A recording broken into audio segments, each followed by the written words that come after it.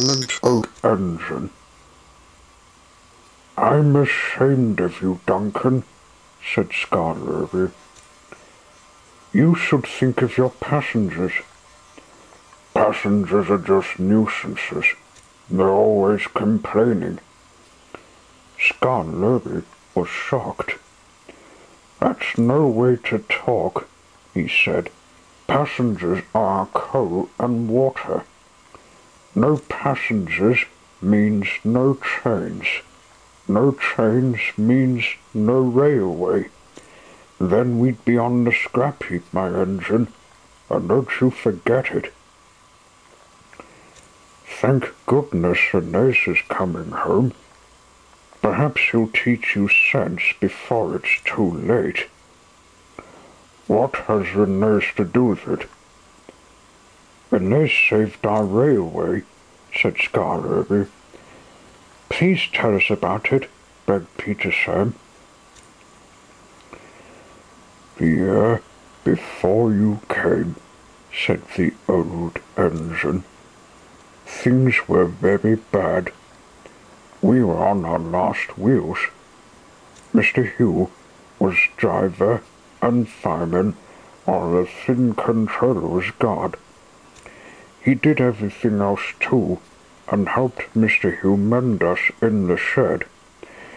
We expect 2 fresh engines next year, they told us. But we must keep the trains going now. If we don't, our railway will close. How awful, said Peter Sam in sympathy. I tried hard. No, I couldn't do much. But Inez understood. It's my turn now, he said. You've done more than your share of hard work.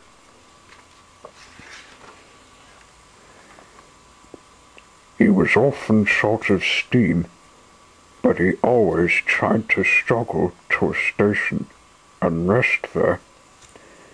That, said Scarlerby earnestly, is most important with passengers. Pshaw! Exclaimed Duncan. Passengers, Scarlerby continued, don't mind stopping at stations. They can get out and walk about. That's what stations are for. But they get very cross if we stop at wrong places like viaducts. Then they say we're a bad railway and never come back. I remember Inez stopping in a wrong place once, said Scarlerby. He couldn't help it, but he made up for it afterwards. That afternoon he had damp rails and a full train. There were passengers even in Beatrice, the guard's van. His wheel slipped dreadfully on the steep bit after the first station, but they gripped at last. The worst's over, he thought. Now we're away. Come along, he sang to the coaches. Come along. Oh! I've got cramp, he groaned. He stopped, unable to move on the loneliest part of the line. The thin controller and Mr. Hugh examined him carefully. The passengers watched and waited. Inez eyed them anxiously. They looked cross. At last, the thin controller stood up. Your valve gear on one side had jammed, he said. We've unfastened the rods and tied them up. Now, Inez, he went on, we need to reach the next station. Can you get us there on one cylinder? I'll try, sir, but the next station isn't the right station.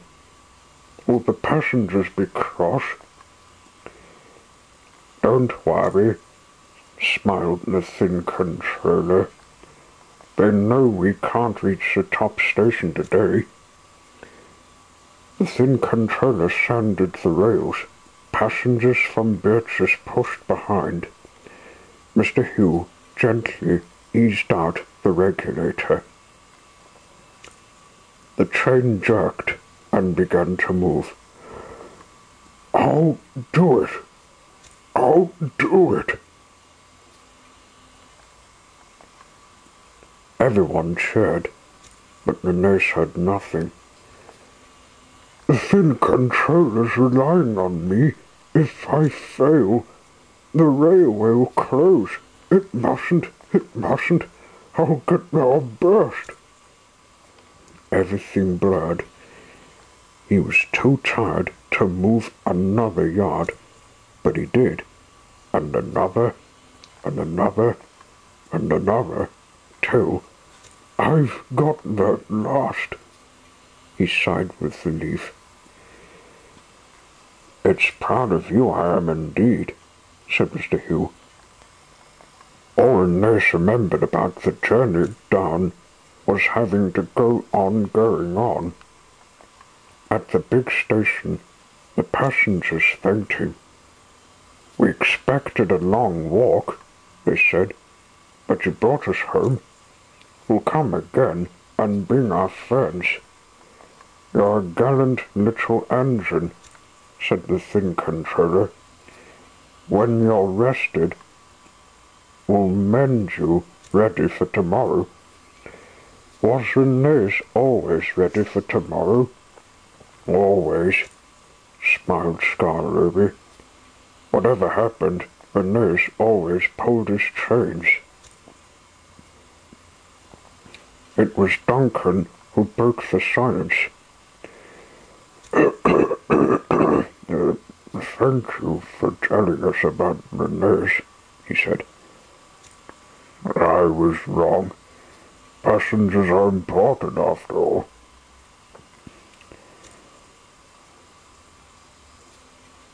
All the little engines at the wharf on the day that the nurse came home. Some of the fat controller's engines were there too. Edward pushed the nurse's truck to the siding, and Scarlett pulled him neatly to his own rails. This is a signal for chorus of whistles from engines large and small. You never heard such a noise in all your life. The owner, the nurse, and other important people made speeches, the band played, and everyone was very happy. But the nurse was the happiest of all, in his own place that night, next to his friend Scarlett. "Oh, this helps a little engine to feel," he said, "but at last he's really come home."